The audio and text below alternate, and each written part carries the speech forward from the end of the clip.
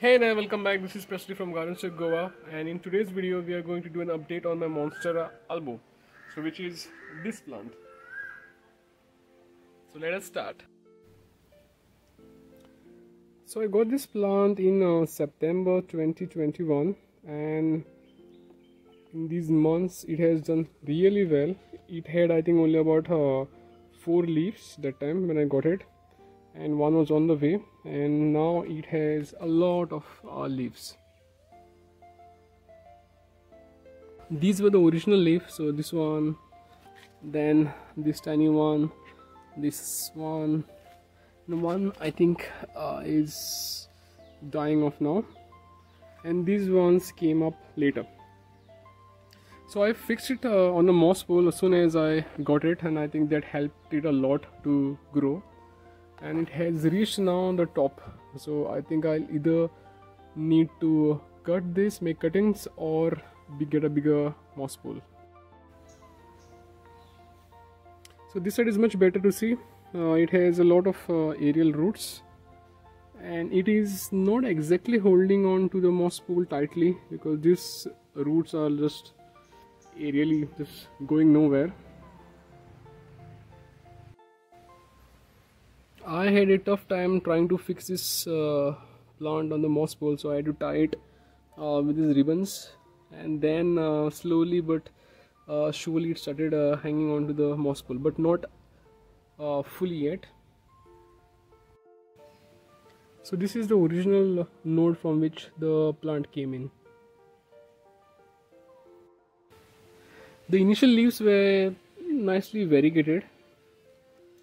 Even the one that came in later was nicely variegated, but suddenly after a few leaves it started losing variegation. Not much variegation was there. Like you can see here, most of the leaf is green and very few places it had variegation. Also, if you can see, this leaf is almost green and it's very difficult to see the variegation. And after this one came this one. This one had very good variegation, at least at the bottom. The top half was green. Then this one came in.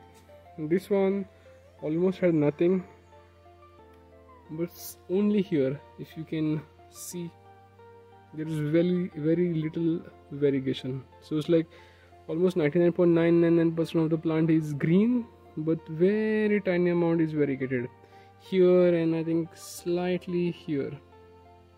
So I was scared that the plant may lose variegation and I may have to chop it off. But the next one that came in had good variegation, but not much, but like a fourth of it was variegated. So I only put cow dung and maybe goat dung as the manure for this plant, and compost. And I think that has helped the plant to grow good. So this plant receives very little direct sunlight, and most of the sunlight is indirect early morning.